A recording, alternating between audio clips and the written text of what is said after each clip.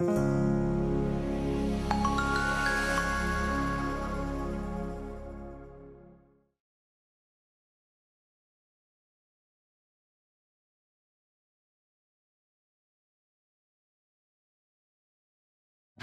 I'm Brad Fleenor.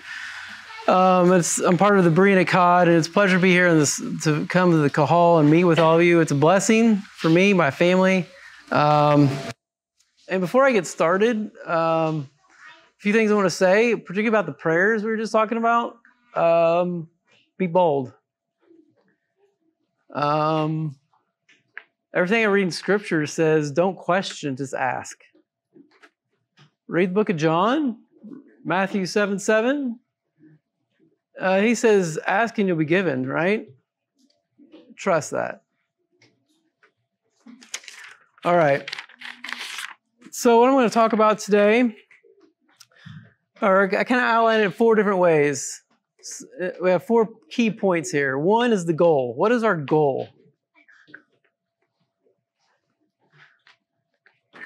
What is the goal? What's the expectation of us? 2, how do we do it? 3, what do we need to avoid? And 4, what does it look like? So initially, I want to hit on some key points here, and it's going to be like I'm just picking, but I'm doing this to show you the consistency through Scripture. And really, I'm not sure if I really need to talk about this today because we already talked about it the whole time today. And so I was doubting, like, all right, Father, this is what you want me to talk about today? I think He solidified that for me. And also when I prepare for these, I view that He's first talking to me, and then hopefully there's something for you in it. And I'm sure there is. And so a lot of times I'll be kind of direct. Don't take it personal. Maybe that's the Spirit talking to you. So what is the goal? What's the expectation? We'll start with Abraham. Genesis 17:1.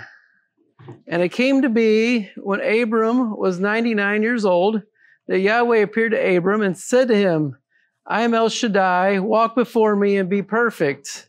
And I give my covenant between me and you and shall greatly increase you. He said, be perfect. Yeah.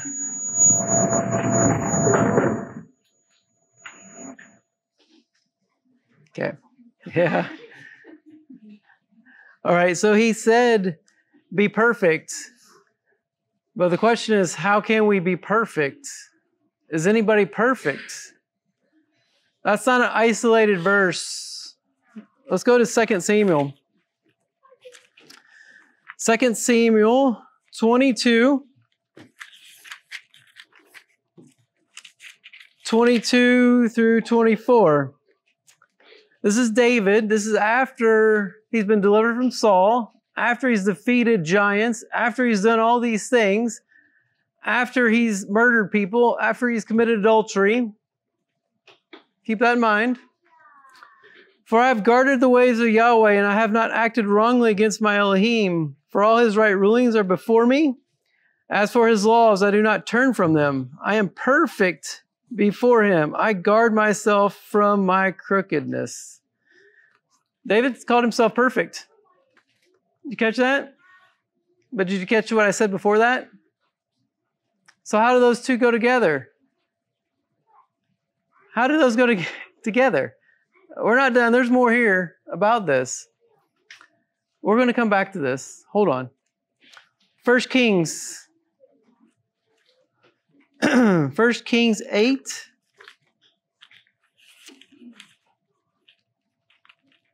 (57 through 61). So this is Solomon. The temple's been built. He's gathered the people.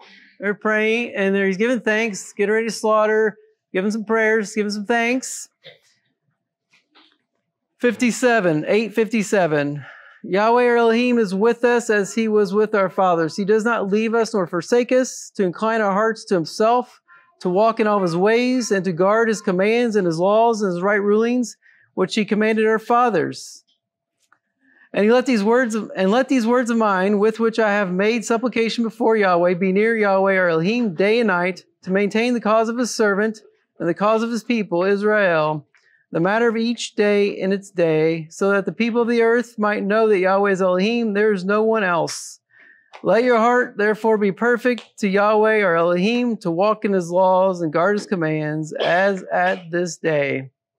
So he's saying, be perfect. And the other two, actually, the verses were actually in the context of the commands and the law, the Torah. So we also have to recognize that. So Solomon say, be perfect. Walk in his commands. Solomon didn't do it. We know that. Solomon fell short. We all fall short. David fell short. Abraham wasn't perfect. But, all right, what did the Messiah say? Or is this just an Old Testament type thing? There's just no such thing as an Old Testament type thing. So Matthew 5:48. Matthew 5, verse 48. Therefore, we'll come back to that therefore in a second, because that means you have to understand what's before that. Be perfect, as your Father in the heavens is perfect. What did Yeshua just say? He said, be perfect, just like the Father is perfect. Whoa. How do we do that? How do we do that? So let's backtrack a little bit. Let's go to Matthew 5. Let's put this a little bit in context here. So that's not the only places. I want to, before we get into that, there's a couple other things. Psalm 119:1 said, blessed are the perfect in the way who walk in the Torah of Yahweh. And then 1 John 2:5, whoever guards his word, the Torah, truly the love of Elohim has been perfected in him. So again, we keep coming back to perfection, Torah, but what does that really mean? Well, Yeshua had to explain it to us because we think we know what it means, but he has to explain it to us because we don't really understand, neither did they. And so we really have to understand what this means. So if we go to chapter 5, the first part of it is it's the Sermon on the Mount, right? That's what we kind of recognize it as. Blessed are the meek, blessed are those who hunger, blessed are the compassionate. And then those are the people that are like a light on a hill. But then we get to Matthew 5:17. This is where we're going to start reading. And this is the verses that can be problematic for some. Do not think that I've come to destroy the Torah or the prophets. I did not come to destroy, but to complete. So now you can see he's kind of putting this in context. I'm talking about the Torah. I'm not destroying it. I came to complete it. I'm showing you how it's supposed to be done. For truly I say to you, till the heaven and the earth pass away, one yod and one tittle shall by no means pass from the Torah till all be done. Whoever then breaks one of the least of these commands and teaches men so shall be called least in the reign of the heavens. But whoever does and teaches them, he shall be called great in the reign of the heavens. For I say to you that unless your righteousness exceeds that of the scribes and the Pharisees, you shall by no means enter into the reign of the heavens. So he says, all right, these scribes, these Pharisees that you see, your righteousness needs to be above theirs. What were they doing? They were following the law or trying to follow the law, but they kind of added some things, maybe tweaked some things, and weren't really understanding what the law was. So let's pause here for just a moment. So I said David was perfect. He murdered and was adulterer. Do we have any murderers or adulterers in this room? No hands. I don't want to see it. But do we have... And you're like, well, no. But we're going to change that in just a second. Everybody's hand's going to go up, or should go up. So let's keep reading. You heard that it was said to those of old, you shall not murder. And whoever murders shall be liable to judgment. But I say to you that whoever is wroth with his brother without a cause shall be liable to judgment. So are you angry with someone, a brother, in the Qahal, in your fellowship without cause? That's equivalent to murder. And whoever says to his brother, Raka, shall be liable to the Sanhedrin. So that's a term of disrespect. Raka is a term of disrespect. Again, now you're standing before the Sanhedrin to be judged. But whoever says, you fool, shall be liable to the fire of Gehenna. So now we just upped it a little bit more. So you fool, dull, stupid, absurd. So let's put this in context. Has anybody ever uttered such things? You're now a murderer. We need to be aware of this. You're now liable for the fire of Gehenna. Yeshua has to explain this to us. It's just not physical murder. You murder someone by your words. By what comes out of your mouth is what's in your heart. What's in your heart this day? Is it clean? Is it pure? Okay, let's move on to adultery. That was fun. Let's move on to adultery. All right, we don't have any adulterers in the room. You heard that it was said of those of old, you shall not commit adultery. But I say to you, sorry, I'm in verse 28 now. But I say to you that everyone looking at a woman to lust for her has already committed adultery with her in his heart. You could even switch that to man. It's not just focusing on men, it's men and women. And if your right eye causes you to stumble, pluck it out and throw it away from you. For it is better for you that one of your members perish than for your entire body to be thrown into Gehenna. So we see it's not just the physical adultery, it's the lusting, the desire, asking for something that's not yours. And what is the punishment for that? The fire of Gehenna. Anybody perfect in the room?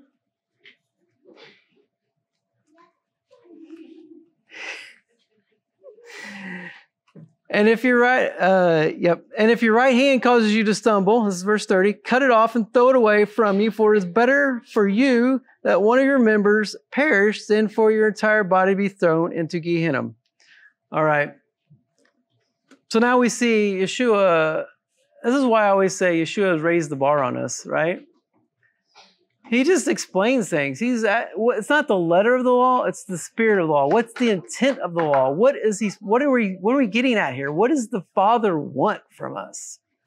He just explained in these two scenarios, murder and adultery, what he expects from us. Our words matter, our thoughts matter, what we see, what we do with our hands, they matter. They lead to sin. They lead to displeasure in the Father's eyes. It's evil.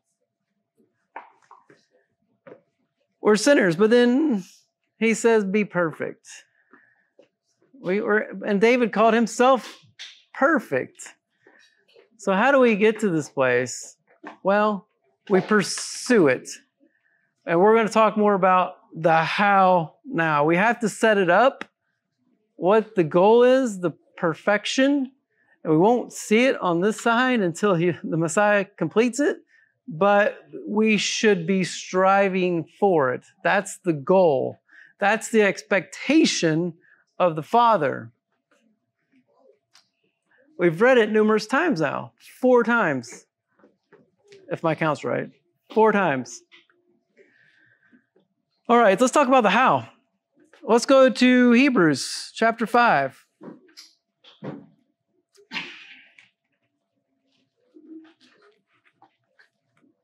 So I want to read Hebrews 5, 12 through 6:1, maybe a little bit more. So Hebrews chapter 5, verse 12. So this is the how part. For indeed, although by this time you ought to be teachers, you need someone to teach you again the first elements of the words of Elohim. And you have become such as need milk and not solid food.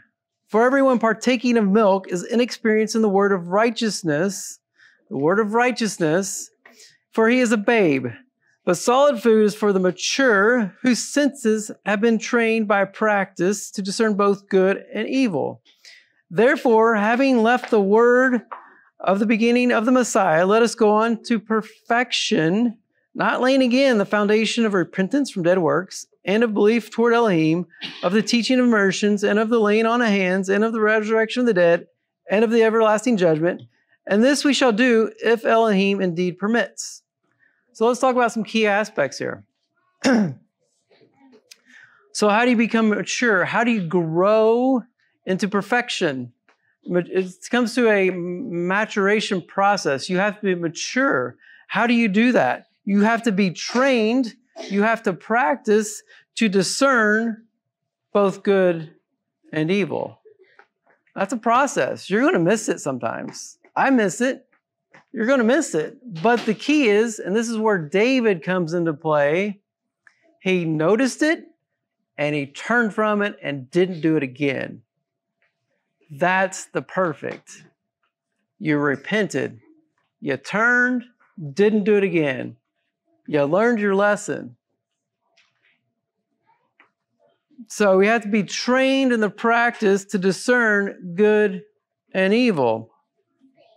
So we can go on to perfection. So put these small things aside. Let's move on to the bigger things. And let's be perfect. If Elohim permits. You catch that?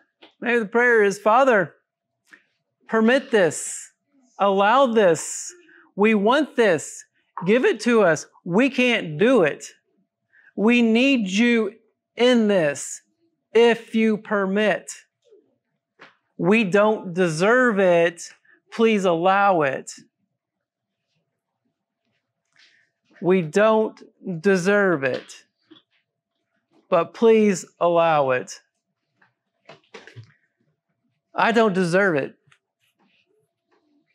but I'm going to keep pursuing it. Paul says strive. Paul says run the race. Paul says I've done the things I don't want. I do the things I don't want to do. Okay, he does it too. But he keeps saying get up, pursue it, strive it. Try for it. Run the race. You will not get crowned unless you run the race.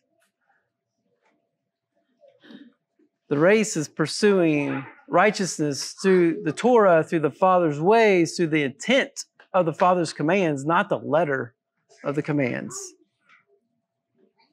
And we just read what some of the intents were with murder and adultery. All right, some of my more, let's move on to Ephesians. These have been kind of my favorites lately. Again, it doesn't get any lighter, but we're going to move, we're still in the how. We're in the how do we do this? How? So we have to become mature by discerning what's good and evil. That's a process. That is a process. Growth is a process. Growth hurts. I can tell you, sometimes the Father will put the clamp on you. How are you going to respond? How are you going to respond? Is what's going to come out of you? Is it going to be ugly? Or is it going to be good? We'll get to that here shortly. All right, Ephesians 4, starting with verse 1. I call upon you, therefore, I, the prisoner of the Master, to walk worthily of the calling with which you were called, with all humility and meekness, with patience, bearing with one another in love, being eager to guard the unity of the Spirit in the bond of peace. One body and one Spirit, as you also were called in one expectation of your calling. One Master, one belief, one immersion, one Elohim, and Father of all, who is above all and through all and in you all. Let's go back to verse 1. Walk worthily of the call. Can you say that? With humility, meekness, patience. I've joked for years, don't ask for patience, but we need patience. I need patience. Ask for it. You'll get it. I've always said, watch what you ask for, because he'll give it to you, and he will give it to you. Like I said at the beginning about the prayers, be bold, humbly bold. He'll give it to you. You just have to wait. Bearing with one another in love. So there's a coin word that I think we need to, the love word, we need to break this down through a scriptural understanding. 1 Corinthians chapter 13, because there's a lot of secular views, secular ideas on what love is. Let's just cut to the chase and define it as Paul defined it, so there's no question about it. 1 Corinthians chapter 13, verse 4. Love is patient, is kind. Love does not envy. Love does not boast, is not puffed up, does not behave indecently, does not seek its own, is not provoked, reckon not the evil, does not rejoice over the unrighteousness, but rejoices in the truth. Torah, we know Torah is truth.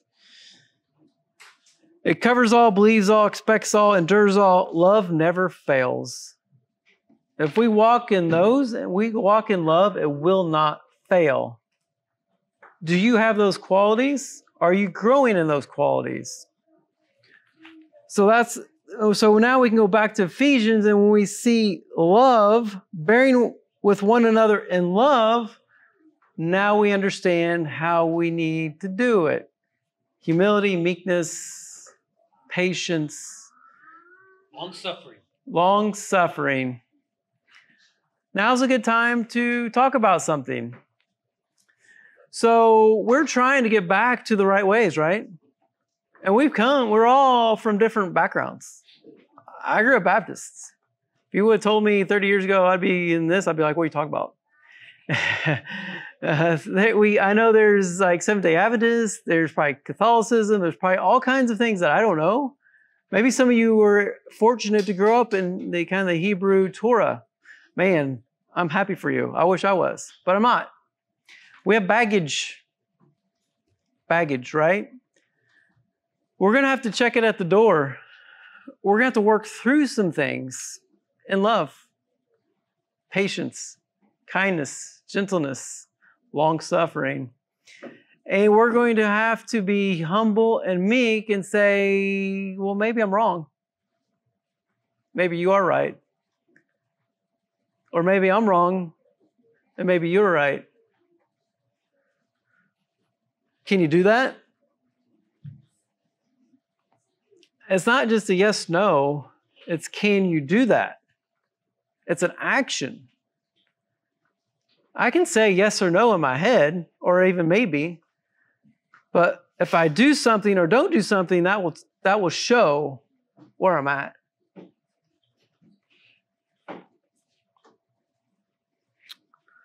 All right, let's keep going, because we're not done with Ephesians. Ephesians is great. Great book. So I'm going to pick up again. And so one body, one spirit. So we're one body, one spirit. We are together in this, one body. We work together. We need to learn to work together. And he's given us gifts. He's above all, through all, and in you all. He's in us all. He's in us all. Our bodies are now the temples, right? Spirit dwells with us, so we're a temple. And we're united through the Spirit. Let's act like it. Let's act united. Each one of us, favor was given according to the measure of the gift of Messiah. We all have gifts. Do you know your gifts? If you don't, I would say start praying about it. I need your gifts. Maybe the person next to you needs your gifts. Maybe the person across Tennessee needs your gifts. What are your gifts? Are you using your gifts? Maybe you know. Are you using them? They may be physical gifts. They may be spiritual gifts. We need them all. The body is hurting.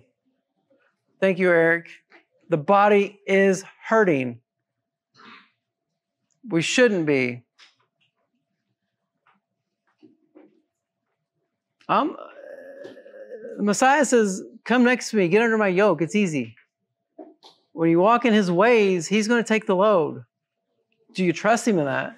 You're going to be out in the field, in the sun. You're going to be working, but are you trust him? He's going to be there for you? I want to pick up with verse 8. That is why it says, when he went up on high, he led captivity captive and he gave gifts to men. But what does he went up mean, except that he also first went down into the lower parts of the earth? He who went down is also the one who went up far above all the heavens to fill all. And he himself gave some as emissaries, and some as prophets, and some as evangelists, and some as shepherds and teachers for the perfecting. So he's given people with gifts. Let's review those. Emissaries, so sent ones, apostles, prophets. There are prophets. It's not an Old Testament thing. It's not the Acts thing. There are prophets. There are evangelists, those who are going out, sharing the truth of Messiah and the Torah. There are shepherds, those who are close, dealing with the body.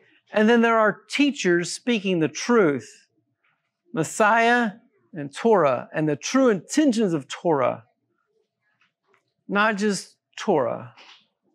I hope you see the nuance there. And it's not a nuance, it's huge. For the perfecting of the set apart ones, that's us. Holy ones, set apart ones, for perfecting. To the work of the service, to building up of the body of Messiah. We're a body. We have to view ourselves as a body. Are we there for one another? My finger hurts. You're gonna attend to it, right? You don't function as well.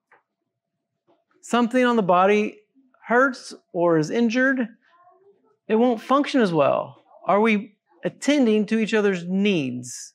Not wants, needs.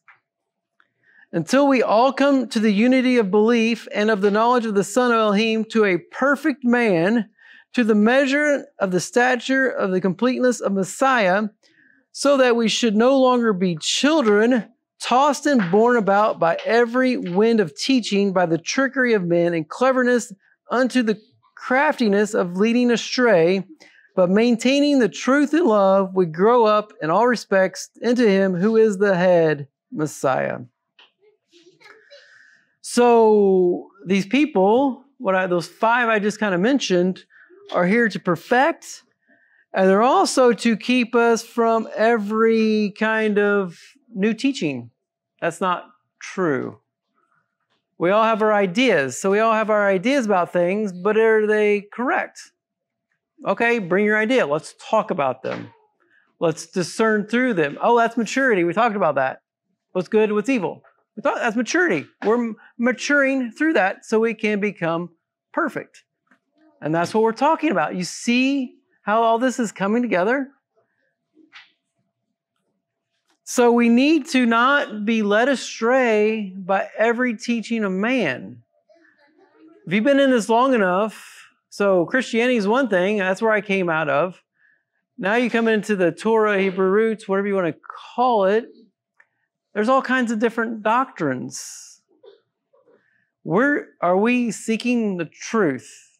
What is the truth? I don't think we're going to know the full truth until Messiah actually shows up and teaches it, but we need to strive for it. We need to strive for it with meekness, humility, patience with one another. We all have our ideas, but we all need to come together and agree. Sometimes that's agree to disagree on some things, but we need to come together. We're a body. We need to be united. That's the how.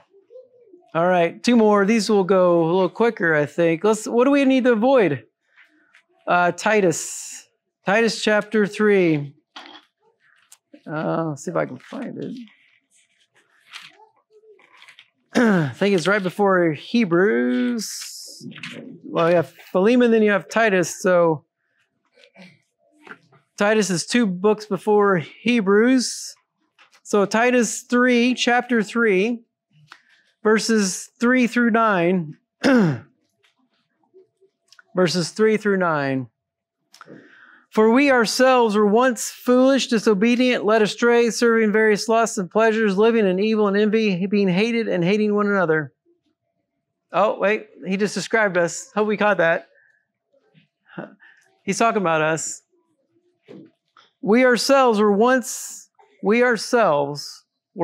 part of some of these, if not all of these. But when the kindness and the love of Elohim, our Savior, toward man appeared, he saved us not by works of righteousness which we have done, but according to his compassion through the washing of rebirth, the renewal by the set-apart Spirit, which he poured out on us richly through Yeshua Messiah, our Savior, that having been declared right in his favor, we should become heirs according to the expectation of everlasting life. Trustworthy is the word, and in this regard I wish you to strongly affirm that those who have believed in Elohim should keep their minds on maintaining good works. This is good and profitable to men, but keep away from foolish questions and genealogies and strife and quarrels about the Torah, for they are unprofitable and useless. So we need to be careful.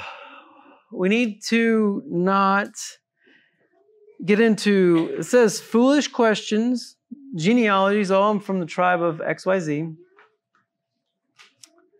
Strife and quarrels about the Torah. Paul says they're unprofitable and useless. What are we after, the intent, or are we after the being correct? Oh, I'm right. Sorry, you lose. What's the intent? Because they're unprofitable and useless. Now, I'm not saying we throw the Torah out. That's not what that's saying.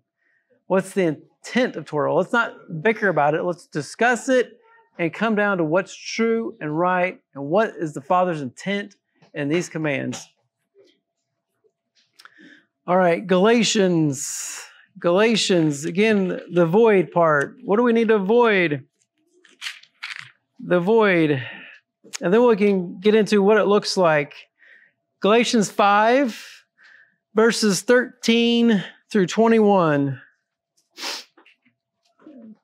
Galatians 5, 13 through 21.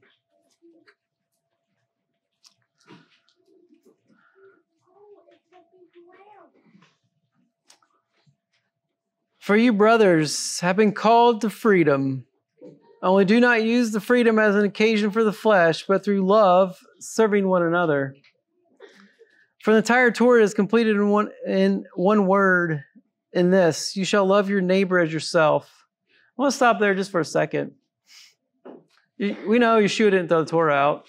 But have you ever noticed what he spends a lot of time talking about? A lot of time talking about? How you treat others.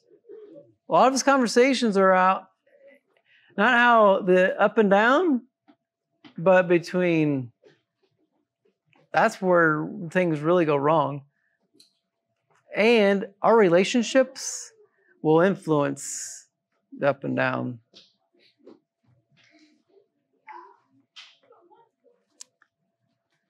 And if you bite and devour one another, beware lest you be consumed by one another. So if you're going to bite each other, you're going to be consumed. There's no unity. You're going to be worthless. Nothing's going to happen. What you're striving for is now just not going to happen because you're not together. You're going to be consumed. For the flesh lusts against the spirit, and the spirit against the flesh. And these are opposed to each other, so that you do not do what you desire to do. But if you're led by the Spirit, you are not under Torah, and the works of the flesh are well known, which are these: adultery, whoring, uncleanness, indecency, idolatry, drug sorcery, hatred, quarrels, jealousies, fits of rage, selfish ambitions. That's a new one. Are you ambitious? Dissensions. We've talked about that. Factions. Do we have any factions? Do we have envy? Oh, I wish I had that. I wish I had that brothers or sisters gifting. What's your gifting? I need your gifting. Murderers, drunkenness, wild parties, and the like, of which I forewarn you, even as I also said before, that those who practice such as these shall not inherit the reign of Elohim. Sounds familiar. Kind of what Yeshua was getting at. You're not going to get the kingdom. Because these are all against Torah, are they not? You're breaking Torah, the intention of Torah here. They're the flesh. That's the legal side of things, and we're trying to do it, but it creates dissensions. We're fighting. We have envy. We have this. We have that. There's no unity. Now let's switch. What does it look like? What is it supposed to look like? And Paul just transitions right into it. But the fruit of the Spirit is love. We broke that down. Joy, peace, patience, kindness, goodness, trustworthiness, gentleness, self-control. Against such there is no Torah. Wow, there's no law against those. You know why? Because it's Torah. When you walk it out right, you're going to have all these.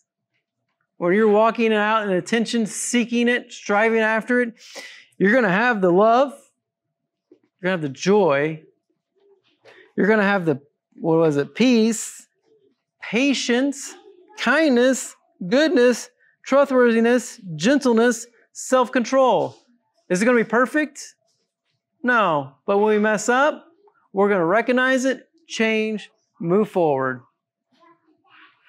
I'm going to forgive you. You're going to forgive me. I'll be patient with you. Sometimes straightforward words will need to occur, maybe to me, maybe to you, but it's for our own good. And we do it in a manner that's appropriate, it's good.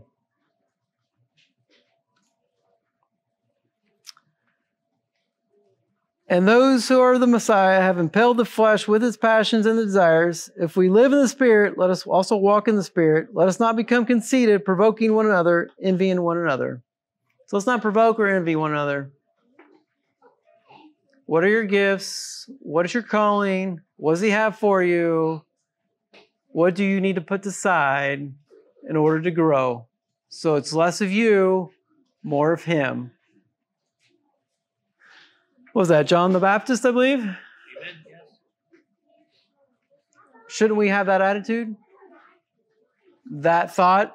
That intention? All right, last verse here, Colossians 3. See if I can find it.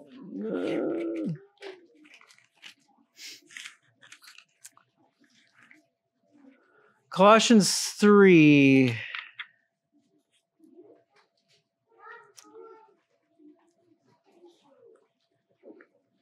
All right, I want to start in verse 5. At verse 5 and kind of go down there.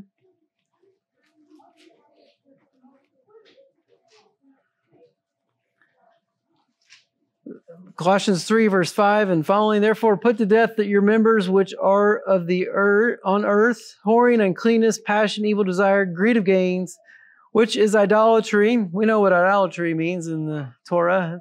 You read the Torah, the Tanakh, you understand idolatry is not good. Because of these, the wrath of Elohim is coming upon the sons of disobedience. The sons of disobedience. So you're not obeying. That's our call, to obey. That's the expectation, the goal. If you're not doing that, if you're not seeking the expectation of the goal, you're now disobedient. In which you also once walked when you lived in them, but now also put off all these: displeasure, wrath, evil, blasphemy, filthy talk from your mouth. Do not lie to each other, since you have put off the old man with his practices, and have put on the new one, who is renewed in knowledge according to the likeness of him who created him. Where there is not Greek and Yehudi, Jew, circumcised and uncircumcised, foreigner, Scythian, slave, free, but Messiah is all and in all. Therefore, as chosen ones of Elohim, set apart and beloved, put on compassion, kindness, humbleness of mind, meekness, patience, bearing with one another and forgiving each other. If anyone has a complaint against another, indeed, as Messiah forgave you, you also should, so also should you.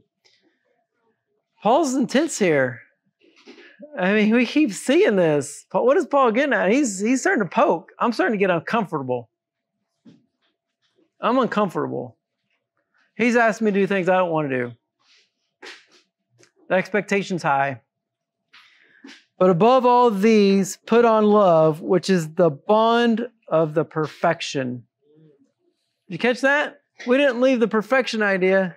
We have not left the perfection idea. It's right there. Verse 14, but above all these, put on love, which is a bond of the perfection.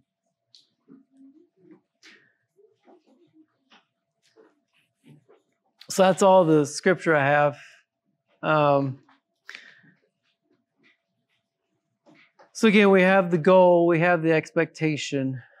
Strive after perfection. Strive after perfection. We have the how. We have to discern what's good and evil. We have to seek the gifts. We have to seek those that are called to help us. We have groups of people that are there to help us out, so we're not tossed to and fro with false teaching. There's a lot out there. Truth is hard to find. Let's be honest. Truth is hard to find this day and age. Probably has been for a long time, but I think it's even worse because we have internet. We have social media. Everybody's right. Oh, everybody's right in their own eyes. That creates chaos. We need to come together, united. All right, we're going to seek this out. We're going to humbly seek this out with patience, long suffering. We need to avoid dissensions. We just need to avoid it. I mean, we're all guilty of it. We have our own ideas. We come from a multitude of different backgrounds. I mean, they came out of Egypt. There's multitude of people, multitude of ideas. That's how some of these things got introduced. We're no different. We're no different. We have our own idols coming from different backgrounds. It's just spin a little differently. But that's the same thing. And what's it look like? It's the fruit of the Spirit. We should be growing in the fruit. For me personally, that's how I judge myself, or try to judge myself. And we should judge ourselves. Do I see fruit in my life? Do I actually see these things? I'm talking about, do I see patience in my life? Do I have joy? Do I have peace? Do I have those? If I say no, what's wrong? Well, go back to top of the list. Move back up the list, and you're going to find what's wrong. And then work on that, come back down. I have joy now. Thank you, Father. I'm seeking you to help me to walk in peace and joy. In the body. If we're right individually, we will come together right as a whole. It starts with us. It starts with you. It starts with me. But are we humble enough to come together, seek the truth, and walk it out and be who Messiah wants us to be, who the Father wants us to be?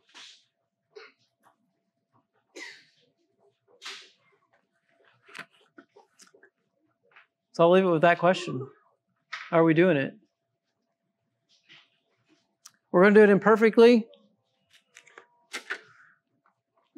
That's okay. Just turn from the imperfect to become the perfect. Strive for the perfect. We won't be perfect until Messiah comes back and does it. Do what we can't do, but we should be striving for it. Day in, day out. It's harder to do what's right than what's wrong, because you're going against yourself to do what's right. Your flesh, not the Spirit, wants you to do one thing. The Spirit wants you to do another thing. What are you conceding to? What your flesh wants, or what the Spirit of the Father in you wants? I'm going to end in a prayer.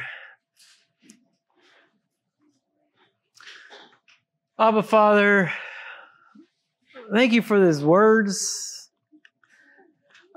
I don't deserve these words. We don't deserve these words. I thank you for your truth. May these words sink deep into our hearts, deep into our minds, so we change.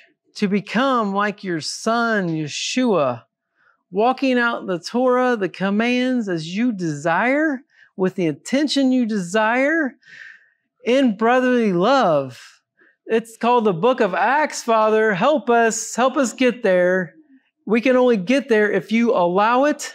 We're asking that you allow it amongst this Qahal, amongst this assembly, amongst these small fellowships, and beyond. We ask you of that. We can only do that if you allow it, and we ask you. We humbly come before you, but we boldly ask of it from you. You say, ask and it will be given. We're asking now, and may you give. Thank you, Father. Thank you, Yeshua.